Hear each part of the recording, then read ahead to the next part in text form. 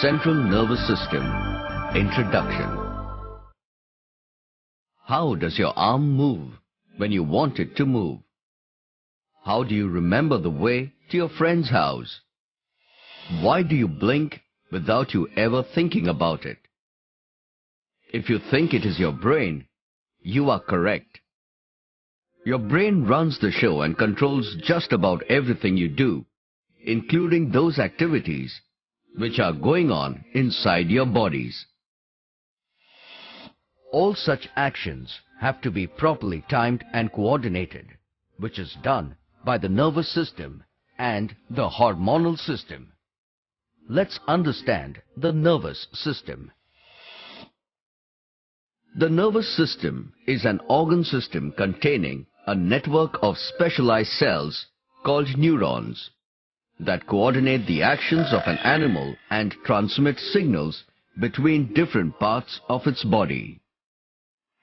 The nervous system is divided into two main systems: the central nervous system, that is CNS, and the peripheral nervous system. The spinal cord and the brain make up the CNS. Its main job is to get the information from the body and send out instructions. The peripheral nervous system is made up of all the nerves which transmit the messages from the brain to the rest of the body. The peripheral nervous system connects the CNS to sensory organs, such as the eye and ear, other organs of the body, muscles, blood vessels, and glands.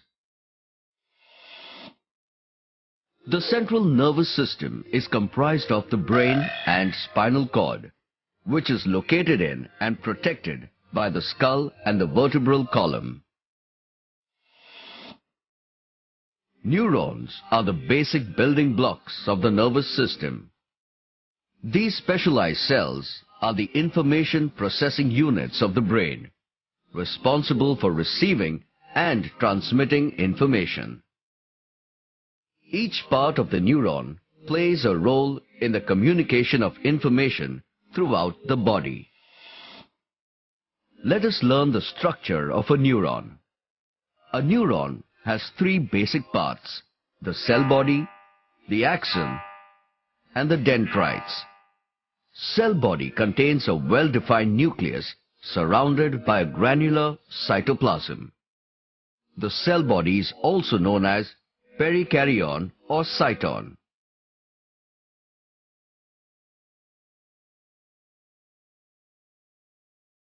Dendrites are branched cytoplasmic projections of the cell body.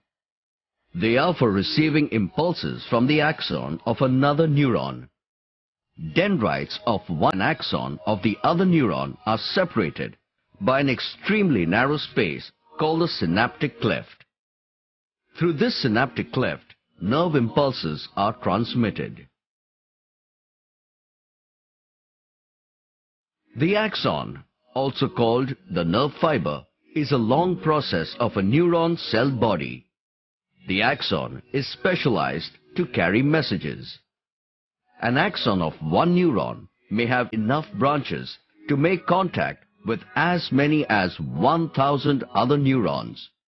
Axons are covered by a protective layer of a white insulating sheet called myelin sheet.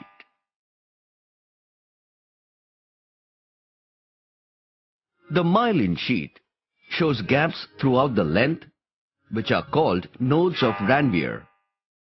The end portion of axons have swollen bulbs called axon terminals that store certain chemicals called neurotransmitters. There are three different types of neurons. The first one is sensory neurons, which carry impulses from the sense organs to the central nervous system. The second type of neuron is motor neuron, which carries impulses from the CNS to muscles or glands of our body. And the third type of neuron is interneuron, which connect various neurons within the brain and spinal cord. It carries information between the motor and sensory neurons. Did you know that the brain is the most complex organ in the human body? Let us learn more about it. The brain is the center of the nervous system. It is a jelly-like mass of tissue, weighing around 1.4 kilograms, containing a staggering 1,000 billion neurons.